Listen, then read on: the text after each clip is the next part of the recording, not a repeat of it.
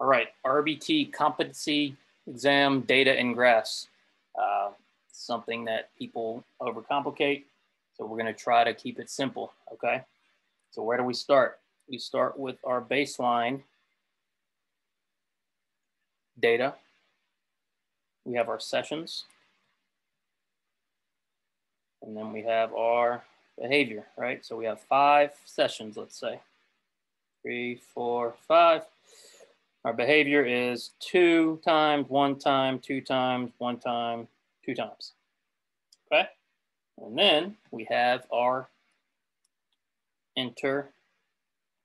So whatever your behavior plan is or whatever you're doing to address the behavior. Again, we have sessions. Okay? Sessions is just time, so it could be trials, but we're going to use sessions here. And then we have 6, 7, 8, 9, 10, and our behavior went 4, 5, 7, 8, 10. Okay. All right, so now you have your data. All you do here, plug it in to a line graph, okay? Very simple, right? So our line graph, this is the y-axis, this is the x, okay?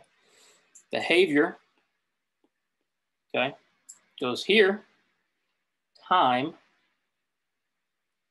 goes on the x-axis. In our case, this is sessions. Okay, just follow that rule. All right. So what do we have? We have 1, 2, 3, 4, 5, 6, 7, 8, 9, 10 sessions.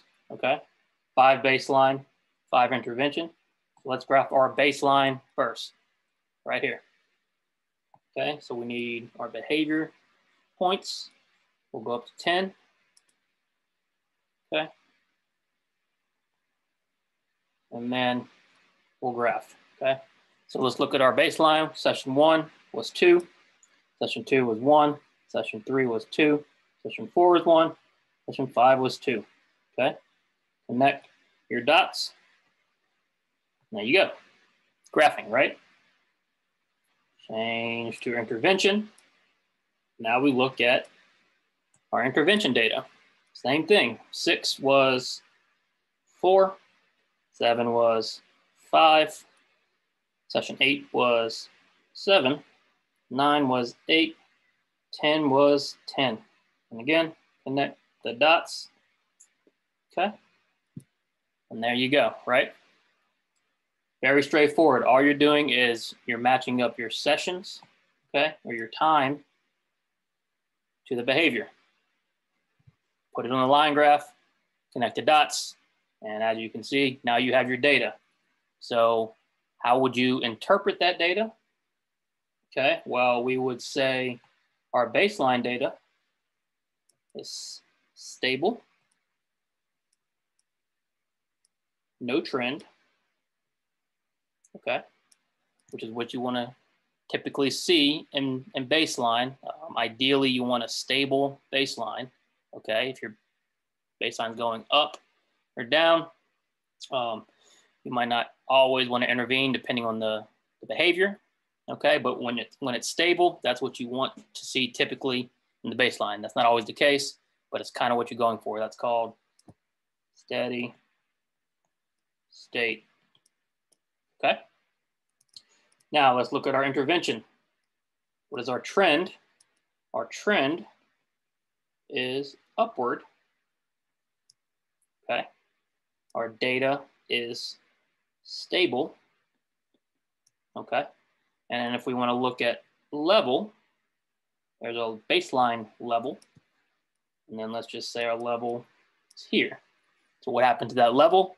Well, the level changed, okay? And depending on your behavior, I would say your intervention was successful, okay?